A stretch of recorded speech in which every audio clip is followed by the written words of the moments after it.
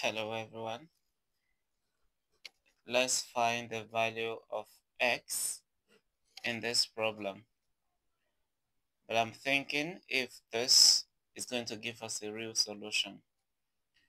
3x squared minus 1 equals x squared. From here we can collect like terms.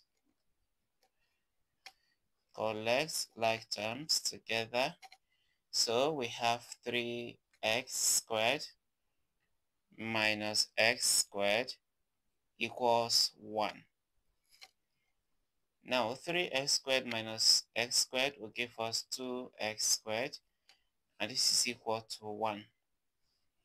Now divide both sides by 2 so that x squared will be alone.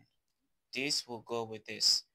Now x squared is equal to 1 over 2. But do not forget that we should remove this square from here so that we can get the value of x. And to remove the square, we will square both sides. We'll take the square root of both sides. So this is equal to plus or minus square root of 1 over 2. Now this and this will cancel each other so that x is equal to plus or minus square root of 1 over 2.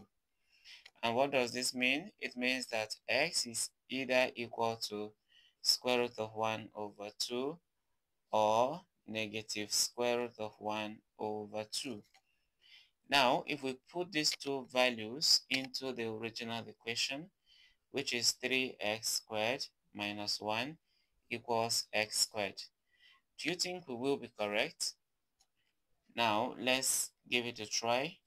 Now, let's work with this value first. So we're going to have 3 multiplied by square root of 1 over 2 to the power of 2. Then we have minus 1.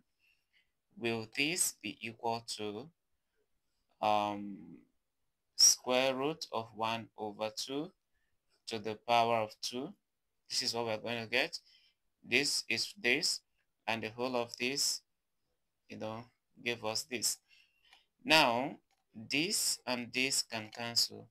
So we have 3 multiplied by 1 over 2 minus 1. Then on the other side, this and this will cancel, and we have 1 over 2. Do you think what we have on the left is equal to what we have on the right? Now from here, we can open this bracket, so we get 3 over 2 minus 1. Now, do you think this is equal to 1 over 2? Let's keep going. This is over 1 as well, right? The LCM of the left-hand side is 2. Then 2 divided by 2 is 1 times 3 is 3. Minus 2 divided by 1 is 2 times 1 is 2. Now, can you see that this is equal to 1 over 2? Yes, because 3 minus 2 will give 1. Then this is over 2, and it's equal to 1 over 2. So this is to confirm that x to be equal to square root of 1 over 2 is satisfying. Now you can try the second value of x, which is negative square root of 1 over 2. You can try it out and see if it would equally satisfy the equation. Thank you for watching.